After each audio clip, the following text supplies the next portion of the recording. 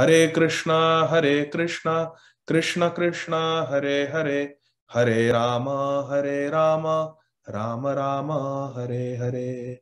Hare Krishna, Krishna Krishna, Hare Hare, Hare Rama, Rama Rama, Hare Hare. Hare Krishna. So, dear devotees of Bhakti Center, New York, I'm sharing my screen. We are continuing our study of Śrīmad Bhāgavatam, and we are in the 10th canto, chapter 6, entitled The Killing of Pūtanā. And we are going to read verses 9, 10, 11, 12, and 13, I believe. So verse number 9, Srila Shukdev Goswami is describing how Lord Krishna killed the demoness Pūtanā.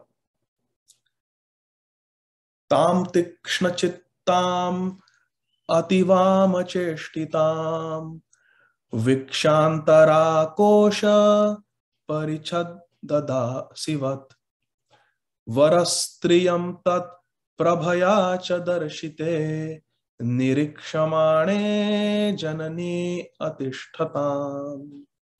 Translation and purports by His Divine Grace Abhay Charana Arvinda Bhaktivedanta Swami Maharaj Srila Prabhupada.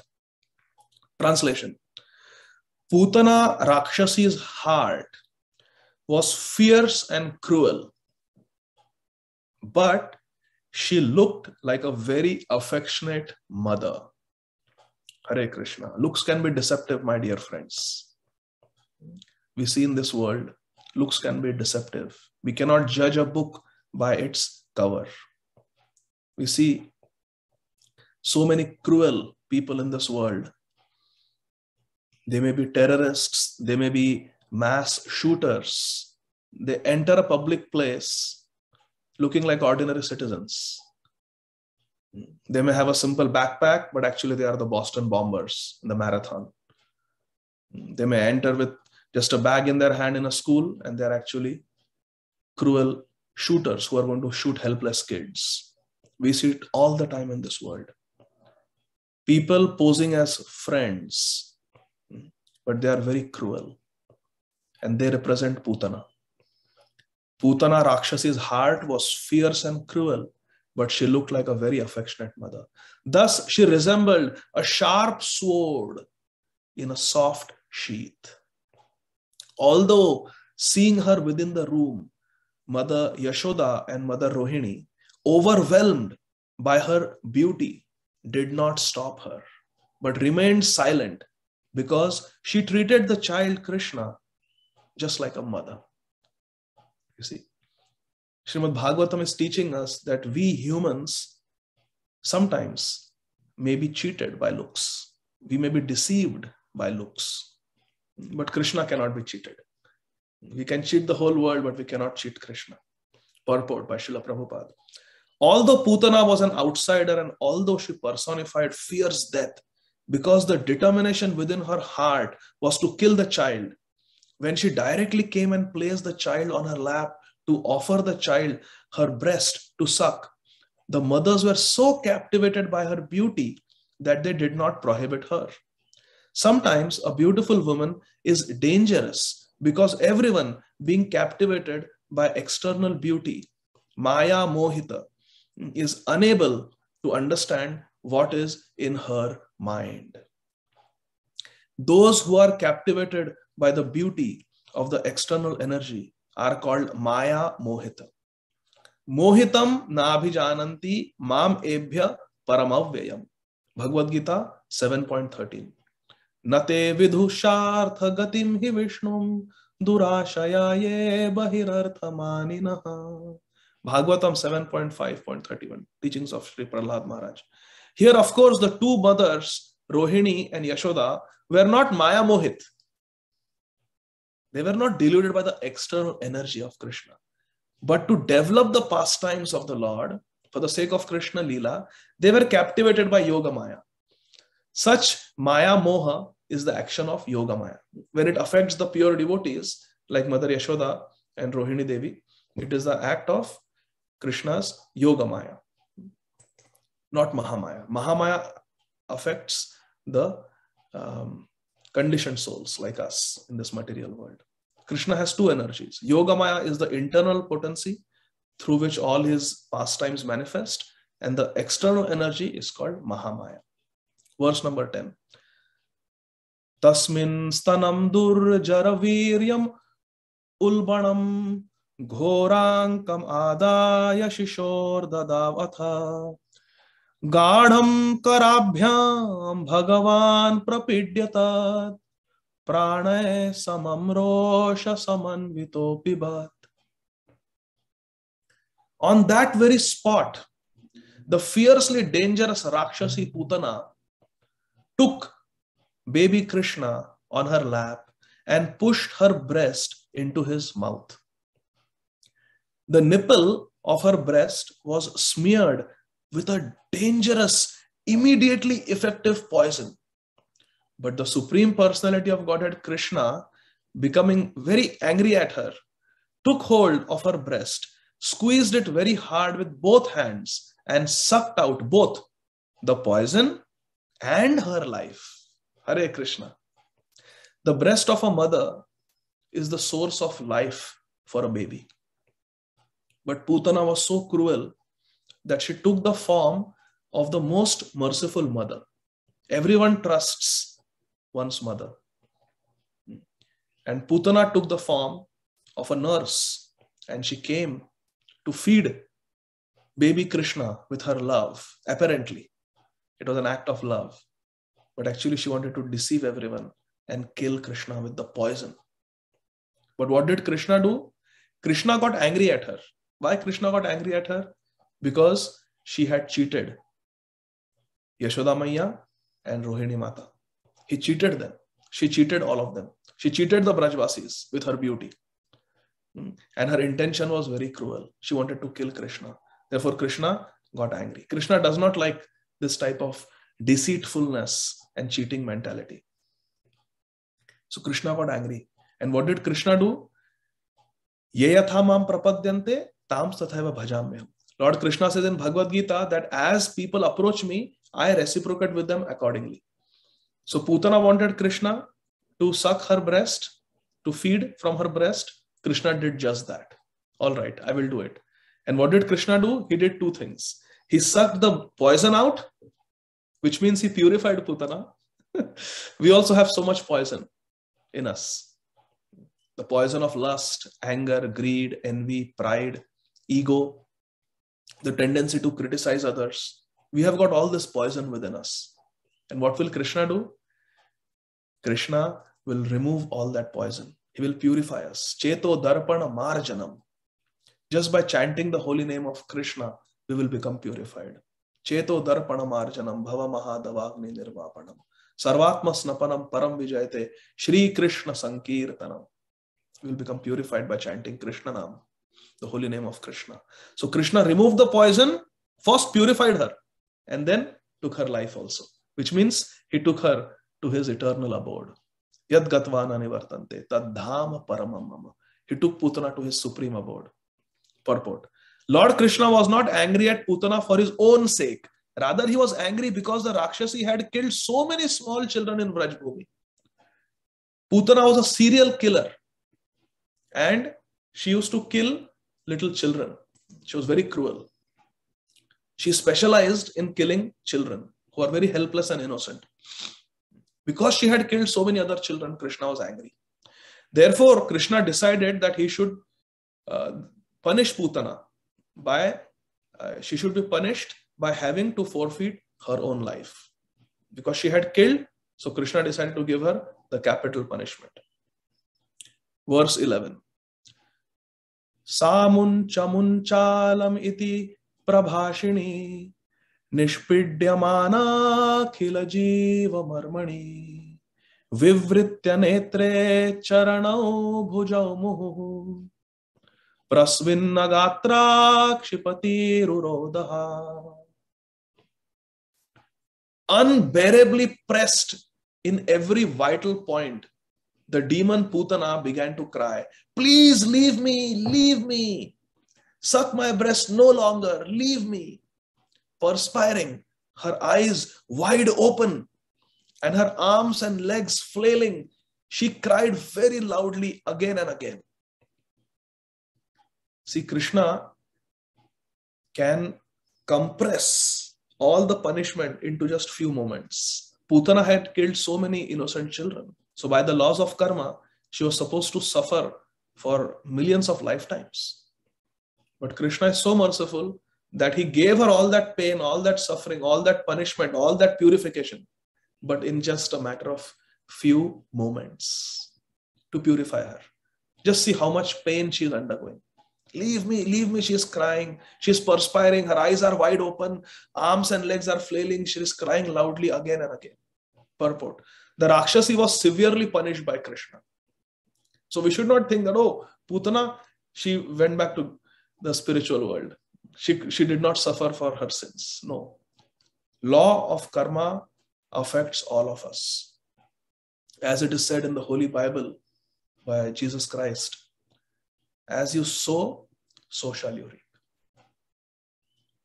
As we perform actions in this world, we will get the reaction accordingly. It is just the law. It is Krishna's law. We will be punished if we commit sinful activities.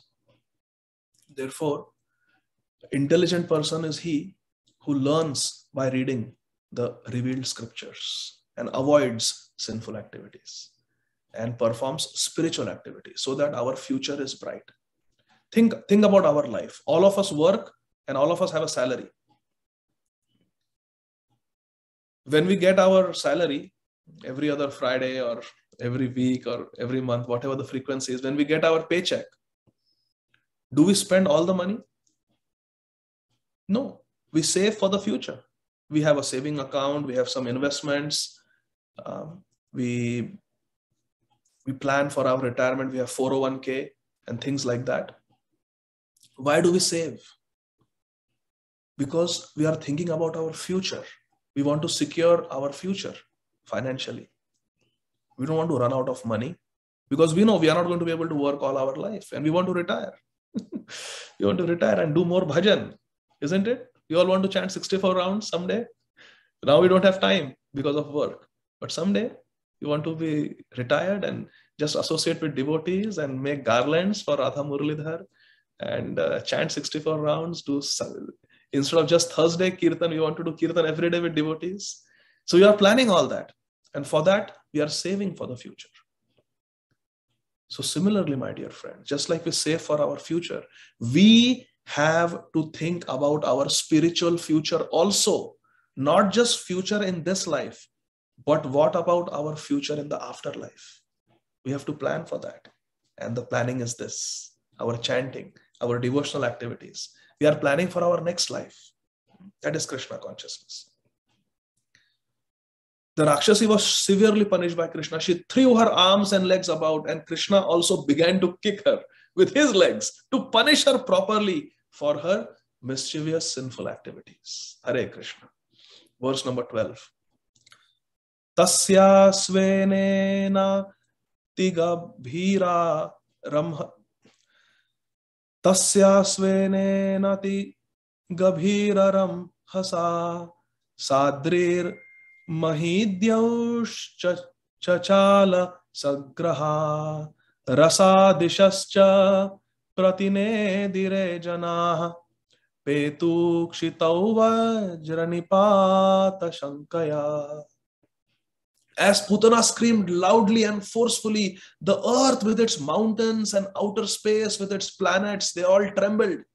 The lower planets in all directions vibrated and people fell down, fearing that thunderbolts were falling upon them. This is what happens when demons, demoniac people, evil people are agitated. They create disturbance everywhere. Purport. Srila Vishwanath Chakravarti Thakur remarks that in this verse, the word rasa refers to the planetary systems below the earth, such as Rasatala, Atala, Vitala, Sutala, Talatala. So we have to go to verse number 13. Okay, so last verse for today, verse number 13.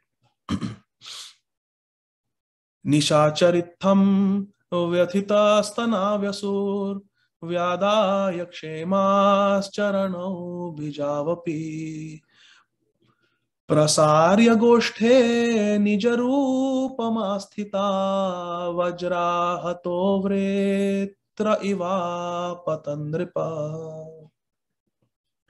In this way, the demon Pūtanā, very much aggrieved because her breast was being attacked by Krishna, lost her life. O King Parikshit, opening her mouth wide and spreading her arms and legs and hair, she fell down in the pasturing ground in her original form as a Rakshasi, just as Vritrasur had fallen when killed by the thunderbolt of Indra. Purport. Pūtanā was a great Rakshasi who knew the art of covering her original form by mystic power. But when she was killed, her mystic power could not hide her, and she appeared in her original form. Hare Krishna. End of purport. So here, Srila Shukadeva Goswami is comparing the killing of Pūtanā to the killing of Vritrasur. One may question that Vritrasur was a great devotee. Previously, he was Chitraketu Maharaj. Then why Shukadeva Goswami is comparing the killing of Pūtanā to Vritrasur? Actually, the comparison is very appropriate. Yes, Vritrasur was Maharaj Chitraketu, a great devotee in his previous life. But so was Pūtanā. Pūtanā also, it is said, it is described in Garga Samhita, that Pūtanā was a relative of Bali Maharaj. And when she saw Vamanadev, the young boy, Brahman boy, who had come to beg charity, she developed maternal feelings, motherly feelings for little Vamanadev. But when she saw that Vamanadev grew in size as Trivikram, Upendra, and he took away everything from Bali Maharaj, then she developed some inimical feelings towards Lord Vamanadev. Why is he doing this? She got angry at Vamanadev. So she had both the feelings. She had motherly feelings for some time, and then she had inimical, envious feelings towards Lord Vamanadev. Therefore, in her next life, she became Pūtanā. And Krishna, by sucking out the poison, removed all the vices in her heart, all the bad qualities in her, and made her purified. And then Pūtanā also went back to Godhead, just like Vritrasur went back to Godhead. So the analogy is very apt. So here we see how Pūtanā, she attacked Krishna with her poison. But Krishna counteracted the poison, neutralized the poison, and purified Pūtanā, and then gave her the highest destination. Aho bakiyam stanakala kutam. That beautiful verse is there. Uddhav is glorifying Krishna. Who can be as merciful as Krishna? Someone came to kill him, harm him, and Krishna gave her the highest destination, made her his own mother, Dhatri, his own mother in Golok Vrindavan. This is the mercy of the Supreme Lord. Krishna has no fear from any weapon. Krishna has no fear from any poison. And Krishna's devotees also do not have fear from any poison. In this regard, I would like to tell you one story from Mahabharata. Duryodhan wanted to kill Bhim. Why? Because both of them were very powerful. So he had special envy for Bhim. He didn't bother so much about Yudhishthir, Arjun, Nakul, Sahadev, but he was very envious of Bhim. Why? Because both of them were wrestlers. Both of them had their weapon as Gada, the mace. Therefore, he was envious. And this is very instructive for all of us, my dear friends. Even in our bhakti, sometimes we become envious of each other.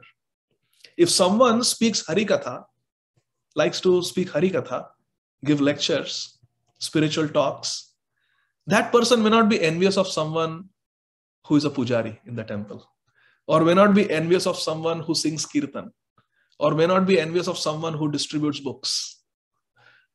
But that person is very likely to be envious of someone who speaks Harikatha. You see? We see others as our competitors. A speaker of Harikatha may become envious of someone who speaks Harikatha. Someone who is very good at playing mridang may get envious of someone else who plays mridang also, because they look at each other as competitors. But this is a materialistic mentality and we should give it up. This is not pleasing to Krishna. A devotee is nirmatsaro. A devotee is completely non-envious. We should never envy others. But the risk is there that we may be envious of people, devotees who are in the same service. So Duryodhana was very envious of Bhim. He called him for lunch one day, alone, without his 4 brothers, and poisoned him. And he put enough poison to kill 100 people. And Bhim was just a young boy. Bhim simply fell asleep with that poison. He got sedated. He did not die. He got sedated, but the poison affected him. When he was unconscious, Duryodhana, Dushasana, and the brothers, they picked him up and they threw him in the river so that he will drown and die in his sedated condition. But Krishna previously had taken a vow that I will protect my devotees. Kaunteya pratijanihi name bhakta pranashyati. The Pandavas, from their birth, they were under the protection of Krishna. One may not see Krishna, one may not hear Krishna, but Krishna's protection is always there with the devotees. All we have to do is simply chant the name and be in the association of devotees. Hare Krishna, Krishna Krishna, Hare Hare, Hare Rama, Rama Rama, Hare Hare. By Krishna's arrangement, Bhim was taken to the palace of Varun Dev, who is the king, who is the Lord, the demigod responsible for all the water bodies. So he went to the kingdom of Varun Dev, and there Varun Dev immediately recognized him as one of the descendants of Kuru, in the dynasty of Kuru. So he immediately recognized him, and one of the associates of Varun Dev was the great-great-great-grandfather of Bhim. So he said, oh, this is my Vamshaj, this is a descendant in my dynasty. So please, Varun Dev, give him some gifts. Give him some gifts. But before that, what happened? When he came to the kingdom underwater, some underwater snakes, poisonous snakes. Some water snakes are more poisonous than even cobra. This is a fact. Some water snakes are extremely poisonous. So some poisonous snakes, they bit Bhim. And Bhim was already poisoned. And when the snakes bit him, the poison of the snakes neutralized the poison that Duryodhana had fed him. This is the origin of homeopathy. That like poison neutralizes like poison. So this is the origin of homeopathy. So the poison was neutralized, and Bhim, his sedation was gone. He was wide awake and completely lucid. And Varun Dev says, I want to give you some benedictions. So he said, I have got these pots of nectar that can neutralize all poison. In the future, no poison will affect you, and you will get tremendous strength. Bhim said, how much strength will I get? Bhim was very interested in all these things. How much strength will I get? Varun Dev said, well, each pot can give you the strength of 1,000 elephants. See, nowadays we measure strength in horsepower. Oh, I have got a 300 horsepower car. We measure power in terms of horsepower. That is Kali Yuga. But in the previous ages, people are more powerful. They would measure their strength in terms of elephant power. So Varun Dev said, each pot can give you the strength of 1,000 elephants. So Bhim took one pot, drank it. Took the second pot, drank it. In this way, there were 8 pots, and Bhim drank all 8 pots. He knew that in the future, he has to fight the evil people in this world, like Duryodhana and Dushasana. He is going to need a lot of strength. So he drank 8 pots of water. He got the strength of 8,000 elephants. And Mahabharata describes that since his birth, Bhim was very powerful. He already had the strength of 2,000 elephants. And now he got 8,000 elephant strength. So Bhim had the strength of 10,000 elephants. And then he got nice silk clothes and golden jewels and necklaces. He was offered great respect, and then he was sent back. And here Duryodhana tried to kill Bhim, and Bhim came back wearing nice new clothes and jewels, and his strength had increased much more. From 2,000 elephant strength, now he had 10,000 elephant strength. So this is what happens when we try to harm devotees, when we envy devotees, we are simply spoiling our own future. We are putting our own future in jeopardy. Ravan tried to burn the tail of Hanuman. And what happened? Did Hanumanji get affected? Not at all. But what happened to Ravan's Lanka? It got burnt. He put a little fire on Hanuman's tail and his entire Lanka got burnt. This is what happens when we commit Vaishnava Aparadha. So we should be very careful. We should love the devotees. We should serve the devotees. And we should always be in the association of devotees. Śrīmad Ramanujacharya, a great Acharya, People were very envious of him because he was preaching pure devotion and he was gathering so many followers. So very envious person called Yadav Prakash, who was a Mayavadi, he was extremely envious of Shripad Ramanujacharya. One day he invited him to drink Charanamrit. He was working as a pujari in the temple and he took Charanamrit and mixed deadly poison, just like Pūtanā. Yadav Prakash mixed deadly poison in that Charanamrit and gave it to Ramanujacharya. And Ramanujacharya's nephew, Govinda, he knew about this conspiracy. So he whispered in Ramanujacharya's ears, don't drink that Charanamrit. It has got deadly poison mixed in it. Now Shripad Ramanujacharya was in a very great dilemma, Dharma Sankat. This is the Charanamrit of Lord Narayan. This water has bathed Lord Narayan. It is such a holy water. I must drink it and honor it. There are different articles of the Supreme Lord that we have to honor differently. Krishna's name we honor by chanting and hearing. Krishna Katha we honor by speaking it and hearing it. Krishna's flowers and garlands we honor by smelling them. Krishna's tulsi offered to his lotus feet, we honor it by smelling it and tasting it. And Charanamrit we honor by drinking it. And Krishna's remnants, Krishna's Uchishta, his Mahaprasad, we honor by eating it. So in this way, in different ways, we honor the different aspects of Krishna's mercy. And Charanamrit has to be honored by drinking it. How do I honor it? By drinking it. There is poison in it. Shripad Ramanujacharya said, there are two things that can happen. Either I can honor the Charanamrit and I will die, or I can dishonor the Charanamrit and I can live. Shripad Ramanujacharya said, no, I would rather honor the Charanamrit of Lord Narayan than disregard it. So he took the Charanamrit, knowing that it has poison, he drank it. Yadav Prakash gave it second time. Shripad Ramanujacharya drank it. Yadav Prakash gave it third time. Shripad Ramanujacharya drank it. 3 times he drank Charanamrit. And all throughout he was chanting the name of Lord Narayan. Lord Narayan, Narayan, Narayan, Narayan, Narayan, Narayan. And because he was chanting the name of Narayan, Lord Narayan protected. And the poisoned Charanamrit had absolutely no effect on Shripad Ramanujacharya. We see in Śrīmad Bhāgavatam even Lord Shankar Bhagwan. There was the halahal poison, the most deadly poison. And the whole world was going to be destroyed by it. And when Lord Hari said that, my dear Shivji, please protect everyone. Shankar Bhagwan drank the poison and the poison remained in his neck and his neck became bluish black and he's called Neelakantha or Kalakantha. He's glorified like that. Our Acharya say, why did the poison remain in the throat? Our Acharya say, because in his mouth, he's always chanting the name of Krishna, Krishna, Krishna, Ram, Ram. And in his heart, there is always the presence of Krishna.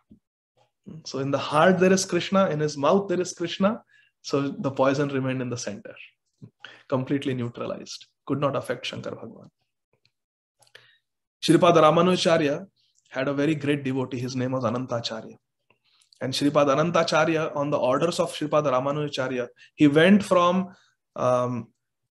Srirangam to Tirupati. We all know Tirupati, Lord Venkateshwar, Tirupati Balaji. So it was a desire of Shripad Ramanujacharya that some disciple should go to Tirupati because it was a forest area and live on the mountain there and make flower garlands for Balaji and tulsi garlands for Balaji every day, Lord Venkateshwar. So nobody was willing to leave the association of Shripad Ramanujacharya. No one was willing to leave Srirangam. But one disciple agreed. It was Anantacharya. He said, Gurudev, if it is your order, today only I will go. Shripad Ramanujacharya said in one of his Bhagavatam classes that Tirupati is Pushpa Mandap. It is a place where Lord Venkateshwar should be worshipped with flowers.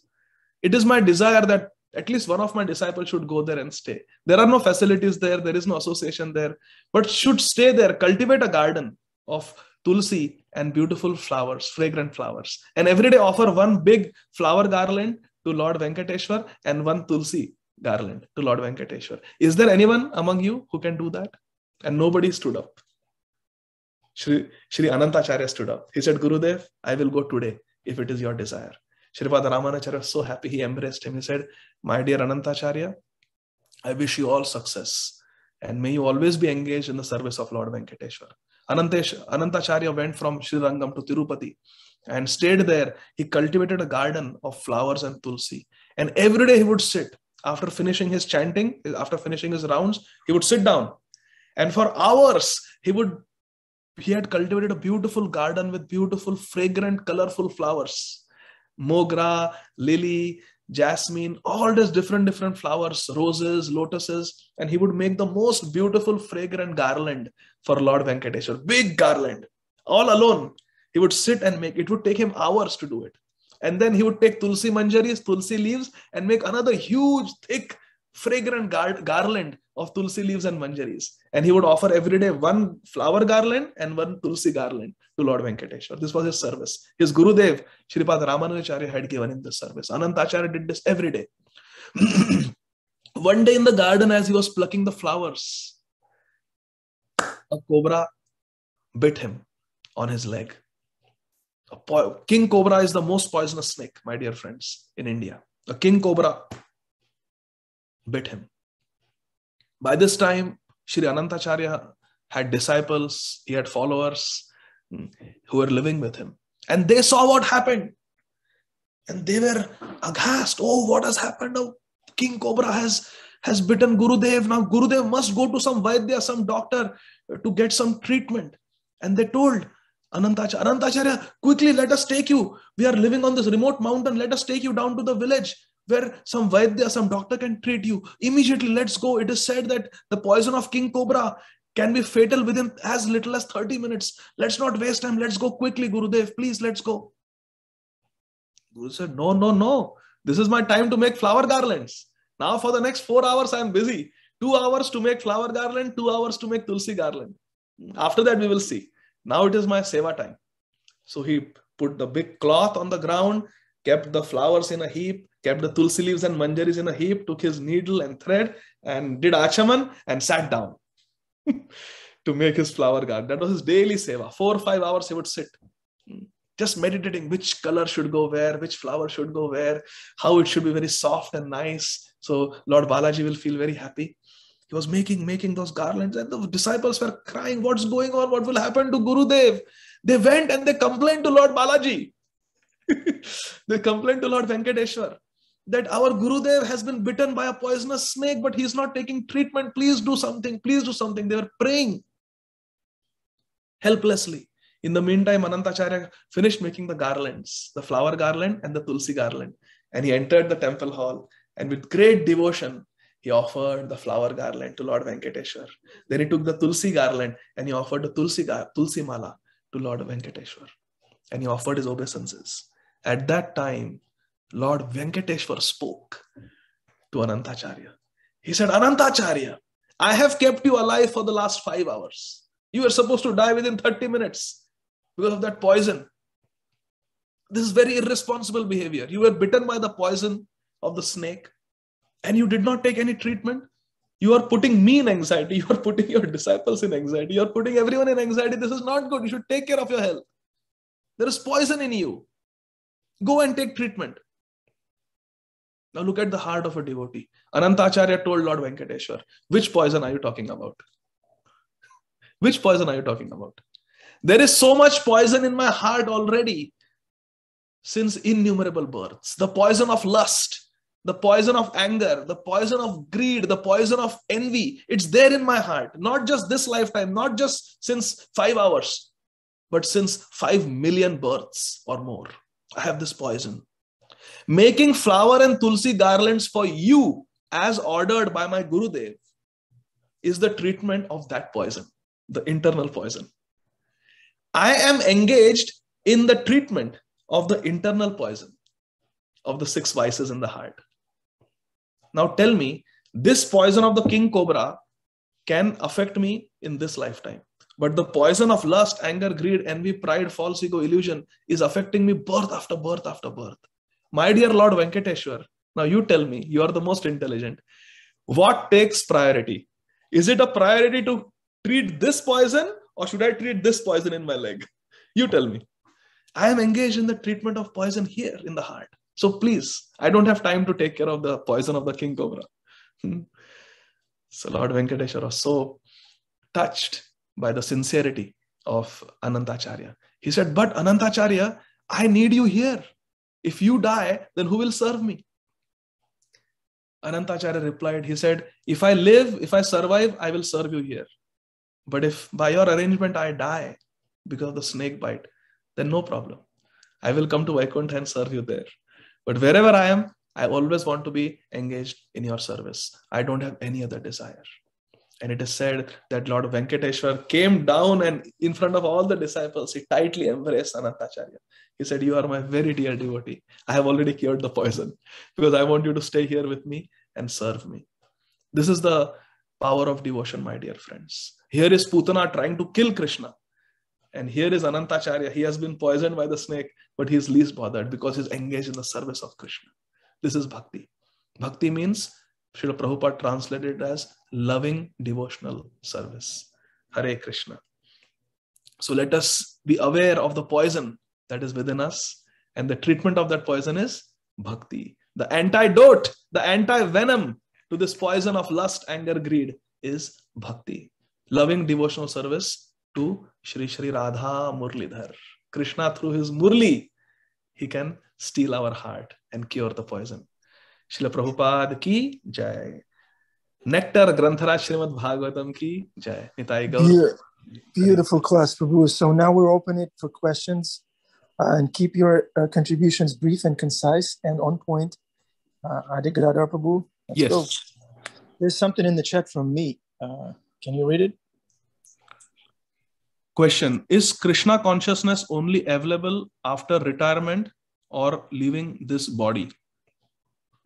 Srila Bhakti Siddhanta Saraswati Thakur told Abhay Babu, our Prabhupada, 1922, 26-year-old Abhay Babu, that you are an educated young man, you should preach the philosophy of Krishna consciousness all over the world. Prabhupada said, but who will listen?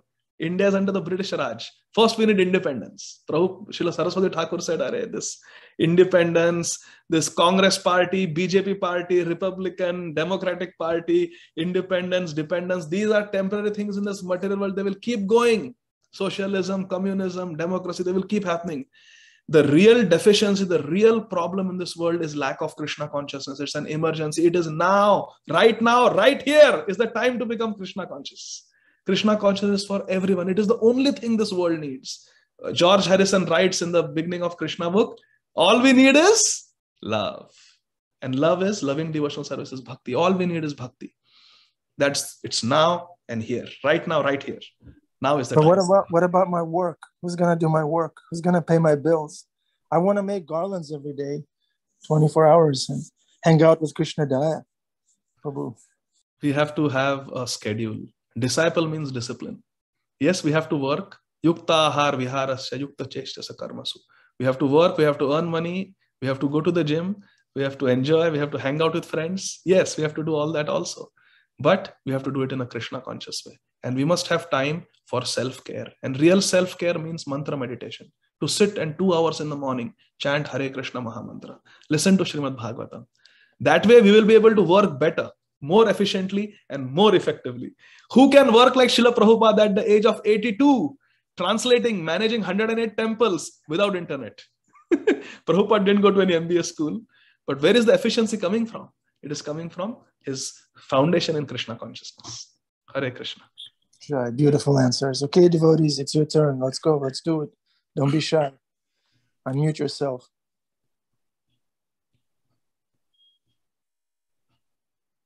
Hemangi, giving us a heart is not a question. Give us a question. You asked a very beautiful question yesterday. Come on now. Oh, Samrishta Devi, let's go. Hare Krishna, Prabhuji. Dhanavad Pranam, Jai Shri Prabhupada. Prabhuji, I know my question is very silly, but still I want to ask. If some snake will bite me, so what should I do that time? You should chant Hare Krishna and go to a doctor. Hare Krishna. Hare Krishna. Thank you. But I pray that you don't get bitten by any snake of this world. Hare Krishna.